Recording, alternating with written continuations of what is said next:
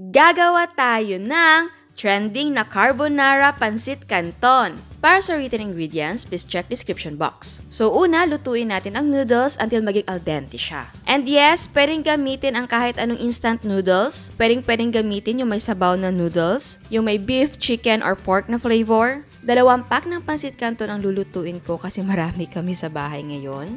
Ayan, luto ng ating noodles. Bago mo itapon ang tubig, kumuha ka ng 2 kutsara nito or 1/8 cup ng tubig nito. Gamit ang reserve water natin, tunawin natin ang cornstarch. Haluin lang natin na mabuti at iset aside na muna natin. Actually, optional lang ito pero gusto ko kasi thick ang ating sauce. In a pan, mag-preheat tayo ng cooking oil. Pero ang gamit kong oil ay yung kasama ng ating Pancit Canton. Inubos ko yung 2 packet. Kapag mainit na ang mantika, mag-gisa tayo ng garlic and onion.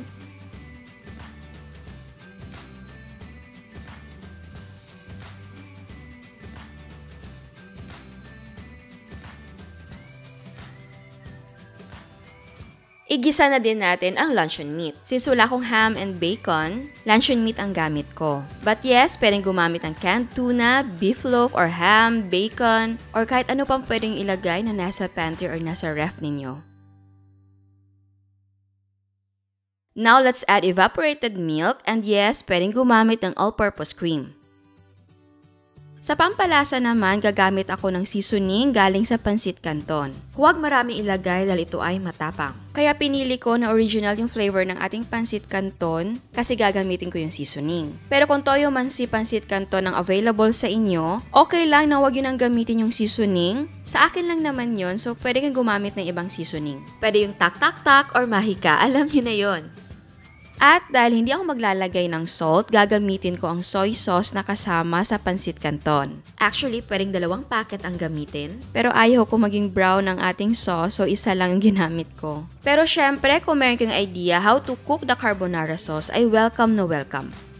Eto naman ay optional lang, maglalagay ako ng mushrooms. Meron kasi akong tira dito.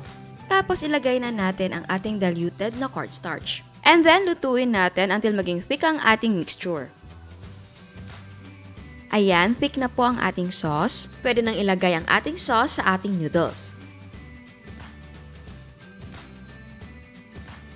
At para sa toppings, maglagay tayo ng grated cheese and spring onions. And oo nga pala, yung cheese natin ay pwede mong ihalo sa sauce. So, pwede mong lutuin ang sauce na may cheese.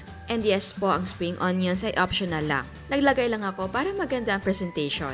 So ayan, eto na ang ating trending na Carbonara Pancit Canton. Pero bago tayo mag-taste test, sa hindi pa nakasubscribe, please subscribe sa ating YouTube channel and please click the notification bell and please click all para ma-notify kayo sa lahat ng uploads.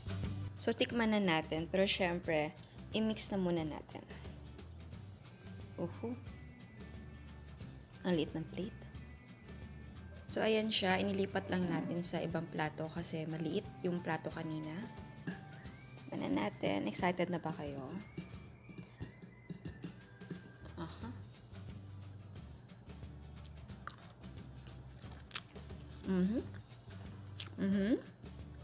Not bad. Not bad.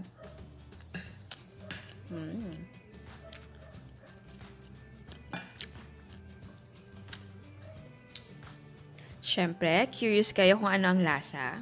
I'll be honest, malasa siya. Hindi siya yung bland. Manamis-namis po siya. Tapos, siyempre, malayo siya dun sa lasa na Pancit Canton talaga. Kasi nga, may gatas to. Tapos, diba, meron talagang ibang ingredients na ginamit natin to mimic the carbonara. Pero masasabi ko, para siyang instant carbonara. Kasi dun sa noodle niya mismo. Iba yung lasa ng noodle niya sa regular na pasta na ginagamit natin kapag gumagawa tayo ng carbonara or mga spaghetti. Ganon. Sa sauce, okay talaga yung sauce. Not bad. Kung wala kayong iba, pwedeng gumamit ng all-purpose cream. Tapos sa meat naman, again, pwedeng gumamit ng ham, bacon, hotdog. Kung ano meron sa inyo. Tuna. Yun. Tuna sana gagamitin ko. Pero baka nagsawa na kayo sa video na tuna lang lagi. So, ibang canned food naman yung ginamit ko. Sa mushroom naman, pwedeng wala na. Meron lang kasi ako kaya nilagyan ko. Siguro susunod kung ulitin ko to, ang gusto ko lang ilagay is yung yung cream of mushroom. Yun yung kulay. Masarap kasi kapag may ganun, kahit powdered or yung cream, sarap yun. Yung cream of mushroom soup, ganun. And kung gusto nyo na damihan yung cheese or ihalo dun sa mismong sauce, okay naman. Ako, nagustuhan ko na naglagay ako ng konting cheese kasi may dagdag alat. Siyempre, medyo maninibago ka kapag sanay kang kumain ng carbonara talaga. Kasi, ang dating niya talaga sa akin is instant carbonara. It's because of the noodle. Pero, kung meron ka naman pasta dyan, pwedeng yun lang gamitin mo, tapos gawa ka ng carbonara na sauce. Sa seasoning, walang problema. Pwede kang gumamit ng kahit anong seasoning. Kung meron ka dyan, na mga nor cubes, mga ganon, or pwede na pwede salt and pepper, may oyster sauce ka, kung gusto mo talaga na carbonara. Ito lang kasi mga ganito. Syempre, magsasawa ka naman talaga kumain ng mga noodles na paulit-ulit na lang yung luto. So, syempre, pwede ka mag-experiment dyan sa mga noodles mo.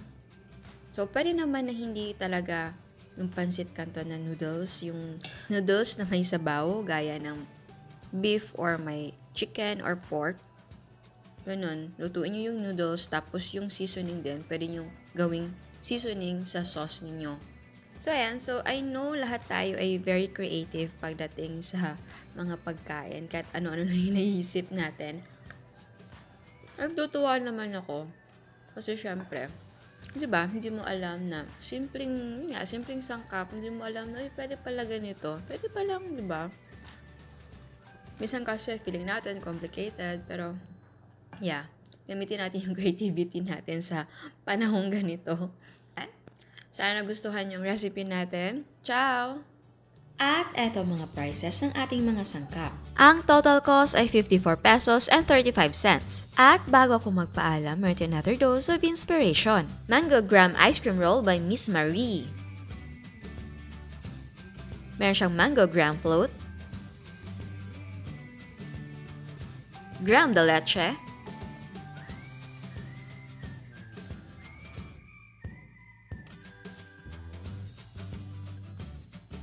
empanada,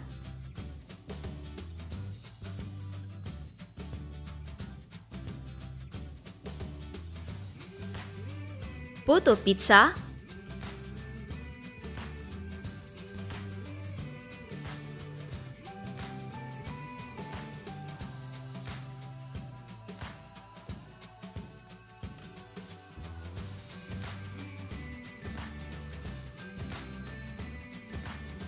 at meron siyang dalgona Milo Cake.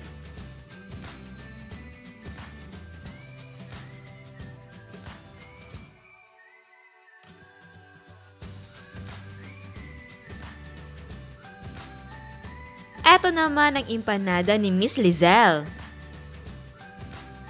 Yema filled puto,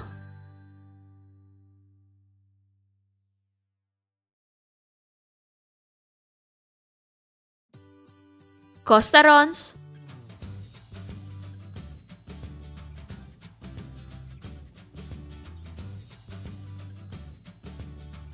at meron siyang mga cakes.